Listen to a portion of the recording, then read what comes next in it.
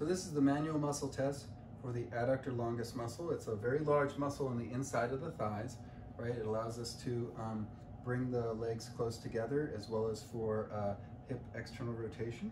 So what you want to do is have the leg straight, and then whatever leg you're testing, bring it just about 5 degrees across the midline. The supporting hand is going to be supporting the patient's leg, right around the ankle, the low leg. And then with your hand this way, right? So your palm is against the medial side of their lower leg, maybe around like 3 sun or so, or just above the malleolus.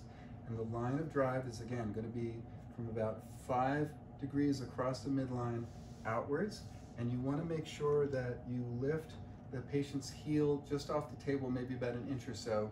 You don't create a lot of drag, which will create more resistance for the patient. All right. Some people have done it this way in the past. I think it's a little bit more challenging. So this way allows you to do a little bit more easily. So I'm going to be going outwards, and you resist and resist. Whoop, caught her off guard. All right, one more time. And resist and resist and resist. Okay, so that's very good. So we'll show you on the other side.